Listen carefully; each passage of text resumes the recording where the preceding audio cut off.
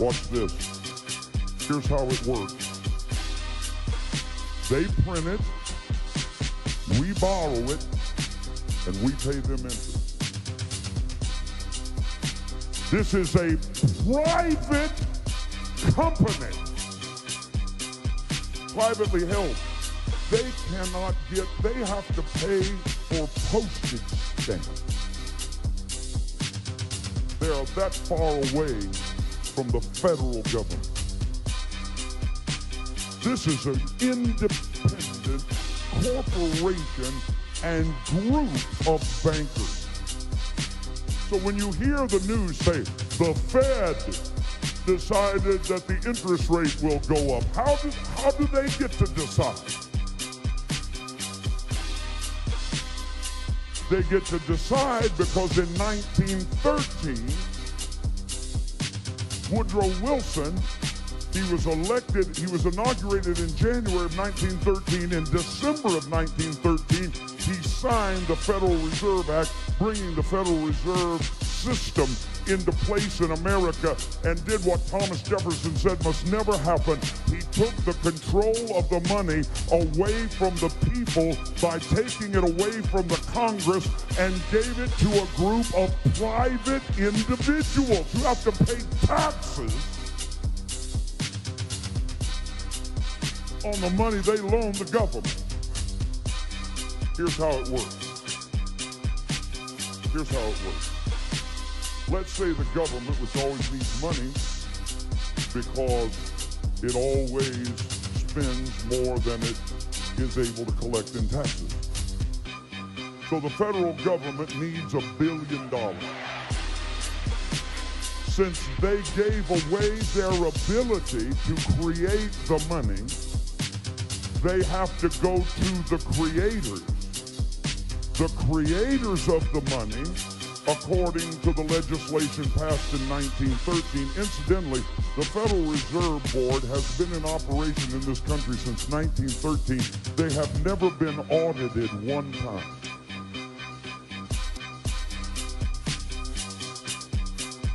Do you see that we've been taken captive? That's all I'm trying to... My whole point, somebody asked me, Pastor, why are you sharing that? My whole point is to let you know you're in bondage and don't know it.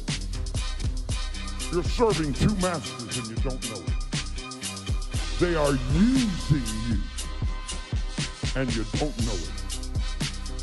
So since the government needs $1 billion, since they can't create the money, because in 1913 they gave that responsibility and they gave that authority to the Federal Reserve, they have to go to, our government has to go to the Federal Reserve and ask them for the $1 billion.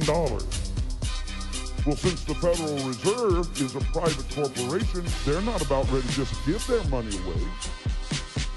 So they say to the government, we will loan you the $1 billion for your agreement to pay it back with interest. But now wait a minute. The government doesn't have the ability to create the money. The Federal Reserve creates the money. So the Federal Reserve, through legislation in Congress, not that they control it, but for the actual printing of the money, that's the only thing we have the ability to do. Congress tells the Treasury Department, the Fed will loan us $1 billion, print $1 billion in U.S. Treasury bonds.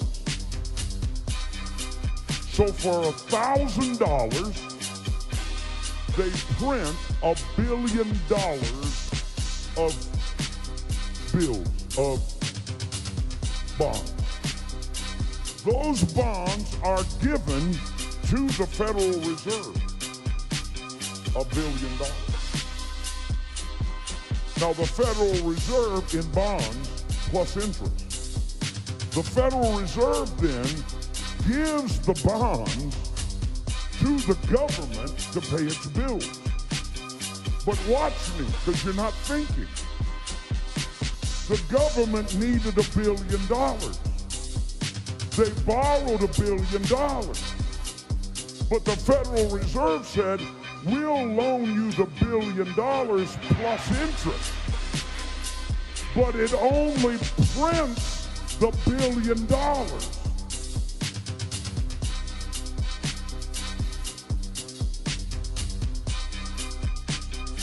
So the interest payments are never created and put into the system.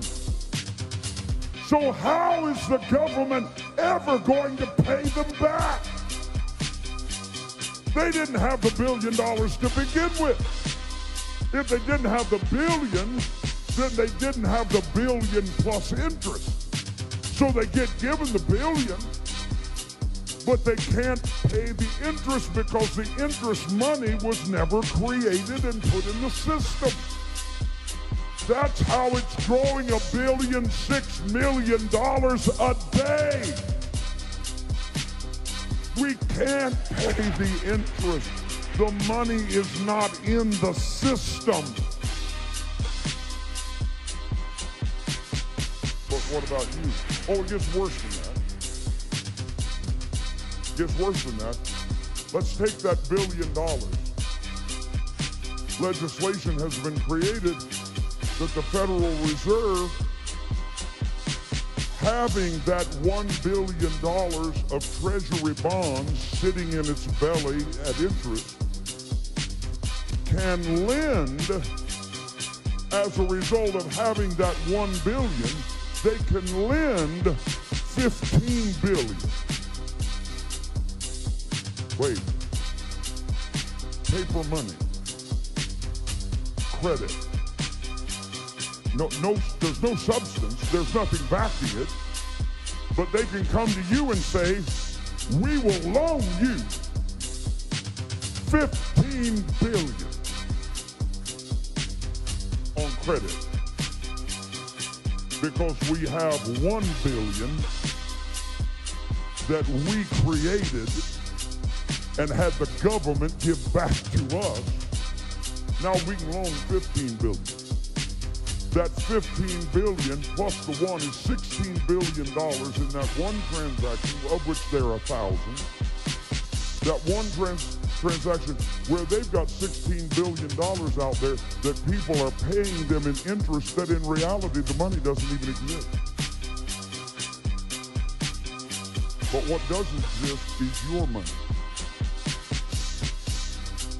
that they take and they take and they take, and they take, and they take.